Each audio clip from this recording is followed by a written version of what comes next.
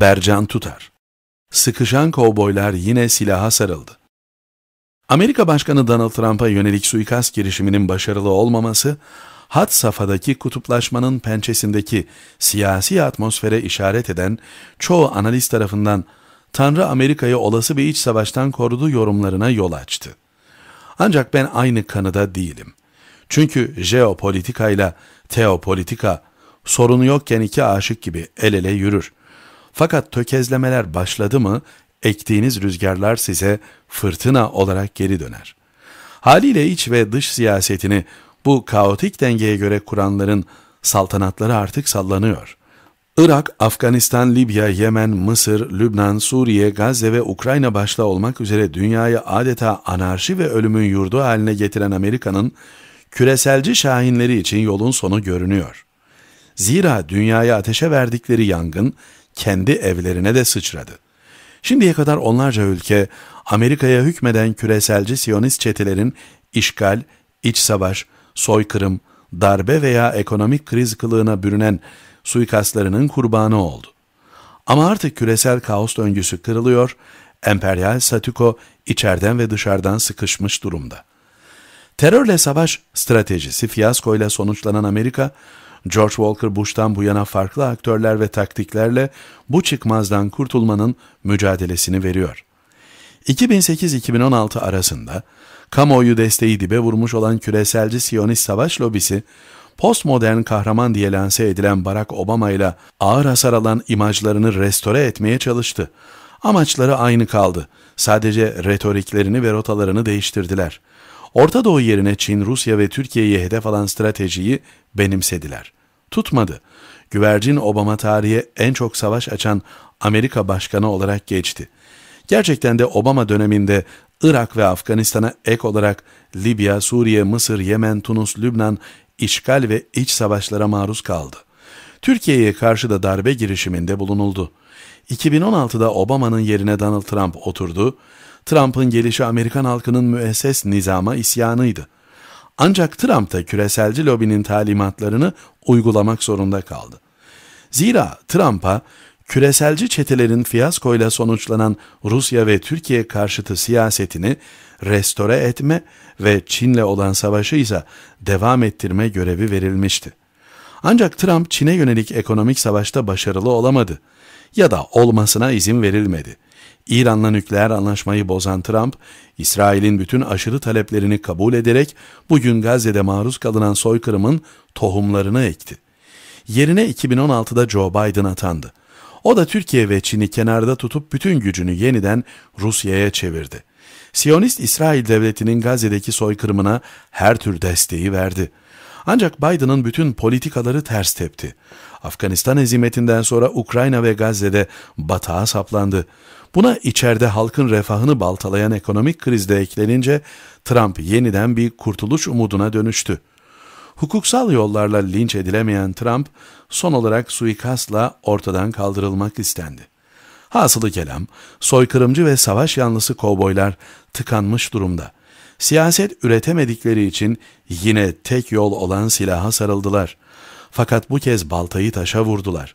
Çünkü müesses nizama isyanı simgeleyen Trump'a sıkılan kurşunlar, kim ne derse desin, Amerikan halkının iradesine sıkılmıştır.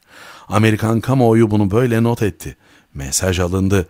Trump seçildikten sonra Amerika'da ve dolayısıyla dünyada çok şey değişecek. Bercan Tutar, Sabah. Bülent Erandaç, daha adil bir dünya için. İkinci Dünya Savaşı sonrası güç dengelerinde kurulan sistem çökerken, Başkan Recep Tayyip Erdoğan'ın diplomasi tecrübesi genişletilmiş Orta Doğu'ya, yani Orta Asya, Orta Doğu, Kuzey Afrika'ya damga vuruyor. Yaşadığımız günlerde yeni dünya düzeni inşa ediliş süreci yaşanıyor. Amerika, AB, Çin, Rusya gibi büyük güçler arasındaki rekabet giderek yoğunlaşıyor. Doğu Avrupa'dan Orta Doğu'ya, Asya Pasifik'ten Afrika'ya kadar birçok bölgede yeni çatışmalar getirmesinden korkuluyor. İşte böyle bir ortamda daha adil bir dünya mümkün çağrısının haklılığı daha fazla belirginleşen Cumhurbaşkanımız Erdoğan bir taraftan Asya'dan Amerika'ya zirvelere katılıyor, diğer yandan yakın coğrafyamızda barış için diplomatik hamlelerini sürdürüyor. Irak ziyareti. 14 Mayıs 2023 seçimlerinden sonra Başkan Erdoğan, Dışişleri Bakanlığı'na Hakan Fidan, Savunma Bakanlığı'na Yaşar Güler ve MİT Başkanlığı'na İbrahim Kalın'ı atayarak Türkiye'nin yeni dış politika rotasını çizdi. Nitekim Başkan Erdoğan komşularımızla daha yakın ilişki, sıcak temaslar sürecinde Birleşik Arap Emirliği, Mısır, Yunanistan ve Irak'la normalleşmeyi sağladıktan sonra Suriye ile yeni bir dönemin önünü açtı. Türkiye, Irak, Suriye arasında diplomatik hamleleri iyi okumak için Başkan Erdoğan'ın Irak ziyaretine bakılmasında büyük fayda var. Kritik dönem, tarih 22 Nisan 2023. Cumhurbaşkanımız Erdoğan, çok kritik bir dönemde Irak'ı ziyaret etti. Stratejik görüşmeler yaptı. Yanında Dışişleri Bakanı Hakan Fidan, Milli Savunma Bakanı Yaşar Güler ve Genelkurmay Başkanı Orgeneral Metin Gürak da vardı. Bağdat ve ardından Erbil'e geçti. Özellikle Irak'ta Bafel Talebani'nin hakim olduğu Süleymaniye ile Suriye PKK-YPG'sinin Amerika askerleriyle işgal ettiği Deği bölgesi arasına kilit vurulması ve Türkiye tarafından çerçevesi oluşturulan Kalkınma Yolu projesi iki ülkenin işbirliği açısından önem arz ediyordu. Başkan Erdoğan'la Irak Başbakanı Sudani arasında Irak'ın PKK'yı yasaklı bir örgüt olarak tanıması ve Türkiye ile ortak önlemler konusunda uzlaşması çok olumlu gelişmeler sağladı. Ardından gerçekleştirilen güvenlik zirveleri de bu bağlamda tamamlayıcı bir süreç oldu. Türkiye ve Irak, terör örgütü PKK'ya karşı daha somut adımlar atma noktasında stratejik çalışmalar yapıyor. Türkiye güvenli alanları daha genişleterek Türkiye sınır hattına paralel 30 kilometre derinlikte bir alan hakimiyeti oluşturmada son girişimleri yaparken Irak'la Suriye arasına kilit vuruluyor. Türkiye'nin Irak'la geliştirdiği yeni stratejik ortaklık ciddi bir şekilde Esad Suriye'si için de çok faydalı gelişmelere yol açıyordu. Başkan Tayyip Erdoğan, NATO zirvesinden dönüşünde yaptığı açıklamada Suriye ile yakınlaşmaya yönelik açıklamalarını sürdürerek şunları söylemişti. Görevi Dışişleri Bakanı Hakan Fidan'a verdim. Dışişleri Bakanım da şu anda muhataplarıyla görüşmek suretiyle işin bütün yol haritasını belirleyecekler. Ona göre de inşallah adımı atacağız. Biz Suriye'de adil bir barışın mümkün olduğunu düşünüyoruz. Suriye'nin toprak bütünlüğünün bizim de çıkarımıza olduğunu her fırsatta dile getiriyoruz. Suriye'de inşa edilecek hakkaniyetli bir barış en çok bize fayda sağlayacak. Bu inşa sürecinin en önemli adımı da Suriye ile yeni bir dönem başlatmaktan geçtiğini söylüyoruz. Temenni ediyorum ki yakın bir zamanda somut adımları da atarız. Irak Dışişleri Bakanı Fuat Hüseyin, Türkiye-Suriye görüşmesine Bağdat ev sahipliği yapacak dedi.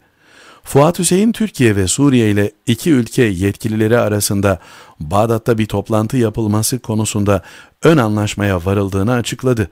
Başkan Erdoğan, Hakan Fidan'ı görevlendirirken, Irak Dışişleri Bakanı Hüseyin de Irak'ın Ankara ve Şam arasında arabuluculuk yapmak için inisiyatif aldığını ve iki taraf arasındaki iletişimin devam ettiğini belirterek görüşmeyi ayarlamak için çarşamba günü Washington'da Hakan Fidan'la bir araya geldiğini belirtti. Sonuç, Başkan Erdoğan, Türkiye'nin bir süredir dizayn ettiği yeni Irak siyasetini, yeni Suriye siyaseti tamamlayacaktır. Gözler Bağdat'ta, Irak'ta kilit kapanacak. Terör örgütü PKK'nın Irak'taki varlığı büyük bir darbe yiyecek. Aparat PKK ayrıca Sincar-Fiş-Habur hattı üzerinden sağladıkları Suriye geçişkenliğini de kaybetmiş olacak. Suriye'de de kilit kapanacak. Türkiye, Bağdat ve Erbil'in ortak çıkarlarını tahkim ederken, Suriye'yi bölmeye çalışan derin Amerika'nın aparatı PKK-YPG, SDG'nin kökünün kurutulmasına kadar uzayacaktır. Türkiye'nin saha gerçekliği üzerinden inşa ettiği yeni Irak ve yeni Suriye siyaseti hem Irak'ta hem de Suriye'de bütünsel sonuçlar alınmasına vesile olmaktadır. Erdoğan, Esad görüşmesi Bağdat'ta olabilir. Soçi'de de Erdoğan, Putin, Esad, İran'ın yeni Cumhurbaşkanı Mesut Pezeşkiyan'ın da buluşması gündemde. İşte bu gelişmeler Türkiye'nin terörle mücadele bütünsel stratejisi bağlamında Erdoğan'la Esad'ın Bağdat görüşmesi veya Soçi'de görüşmesi Irak'ta ve Suriye'de yeni bir dönemi başlatacaktır. Gözler önce Bağdat'ta. Bülent Erandaç, Takvim.